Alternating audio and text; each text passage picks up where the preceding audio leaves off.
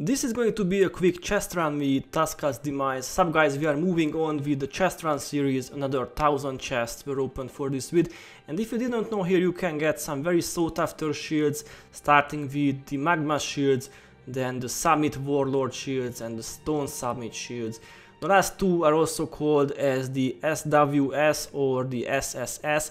So if you've seen these abbreviations somewhere in the game but you had no clue about them, now you will know what those skins are. Normally you won't get the Titan spawn in this area unless you take a quest in Droknar's Forge. If you find this crystal spider looking stuff and type /Neil, you can summon the Vision of Glint NPC and you can pick up the different Droknar's Forge quest. After that you get the extra titans in Tascas Demise and the chance for those nice magma shields as well. Like I said, you may get 3 rare shields in this one area, and this was the good news, but now the bad news. This area is very small, very crowded, and both the titans and the stone summits have skills which absolutely make your chest runs horrible, starting with the giant stomp, which is a knockdown.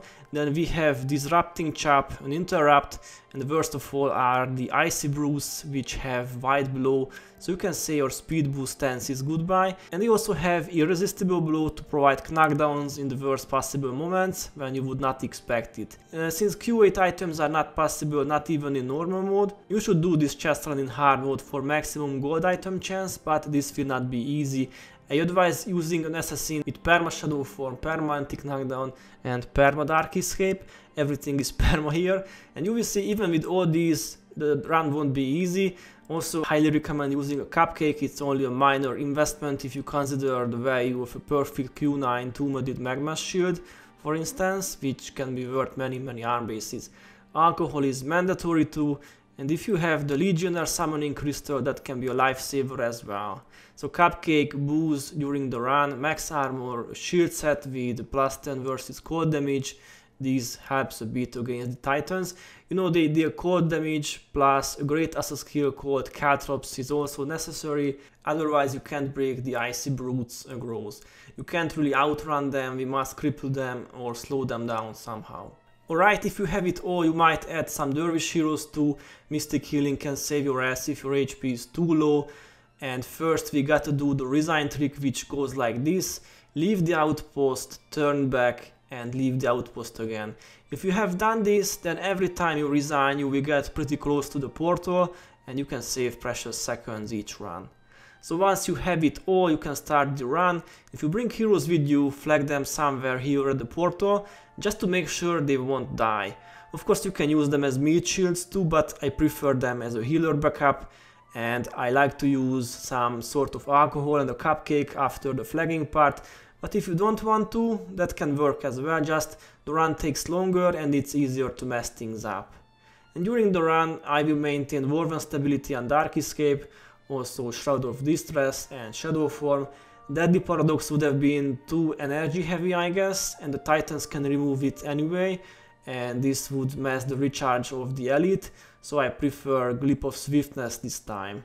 And the Summit Rangers can hit through the block skills, and they have Melandruz arrows, meaning they hit hard even though we have all the defenses in the world. There is a possible chest spot on the left at the titans, but not this time, so I will choose the other direction, but feel free to do the run from both ways. Soon we reach another typical chest spot and probably the worst of all, super crowded area, and you can get body blocked very easily. The monster's AI is also messed up, the coasters run away from you like headless chickens, so it can be a very chaotic scene, but we want those nice summit shields, so we have no choice, we must get the chest.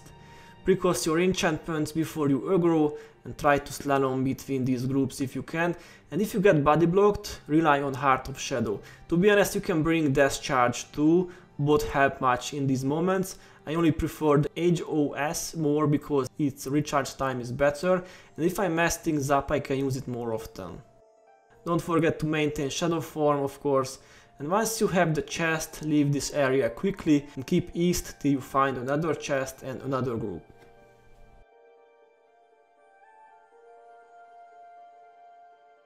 Alright, this was pretty smooth, but we reached the Titans territory now.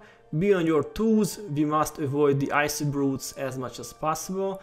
Advise to reuse your enchantments, but Keep your Dark Escape, don't use it yet. Instead use caltrops on the Icy Brutes and open the chest. If they are too close, use Shadow Sanctuary. This is the only efficient way to survive their attacks, but only for a short period of time, only for around 12 seconds. When they can't hit you anymore, use Dark Escape. And by the way, the Stone Stomp and the Titans fight each other all the time, so you can use this out, escape from this spot while they kill each other. The other Titans aren't really dangerous, mostly coasters with low damage output, but always keep an eye on the Brutes, they can kill you in a few hits. There is a shortcut here. If you check the group behind the mountain, the 2 Icy Brutes and the Titans Malice group, that's also a chest spawning point, but if I see no chest there, I don't turn back, this way I can save like 20 seconds each run. Alright, it looks clean, no chest, let's check the last area, there is a 4th chest, 4 is the max. After you have the loot, you can resign and magic trick, you are at the right place again. If you want to know how many chests you can get here, I can tell you, most of the time 2 or 3 chests, rarely it's 0 or 4, and on average around 2.5 chests each run in around 3 minutes. This is not the highest chest to minute ratio for sure, but it's decent. And now drop data for the nerds. Most of the time drops were gold or purple armor pieces, like Titan armor is the number 1, plenty of superior vigors of course, also dolyak cladding, dwarven ropes, beastmaster harness, and even more gold armor pieces may drop here. In total 19 magma shields, this is 1.9% chance, 6 stone summit shields and 5 summit warlord shields. This may look very low in terms of percents, but if you compare Tascas Demise to Hell's Precipice, there aren't big differences. The left picture is the combined Tasca shield picture, the right one is the Hell's Magma's data.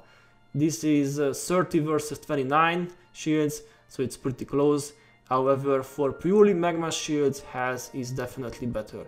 And I will leave this spreadsheet here for you guys, stop the clip where you want to check something, and anyway, thanks for watching and good luck with the shields.